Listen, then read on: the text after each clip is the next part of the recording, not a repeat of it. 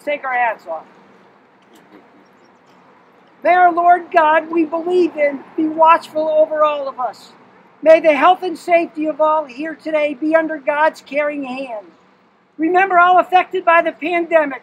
Please watch over with peace, healing, that we may share these feelings together with renewal. With this Memorial Day being here, let us also remember our veterans and give thanks for their service and for all those who gave the ultimate sacrifice with their life for our freedom. Remember also Sergeant Arthur Kuhn. May his health increase and may his health be renewed. We remember him and his service with gratitude.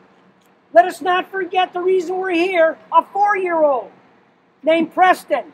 Lord, watch over his life and be filled with health, happiness, wonder, and a happy, blessed birthday. Please, Lord, hear our prayer. Watch over all of us as we ride home with safety. In your Son's name we pray, Lord. Amen. Amen.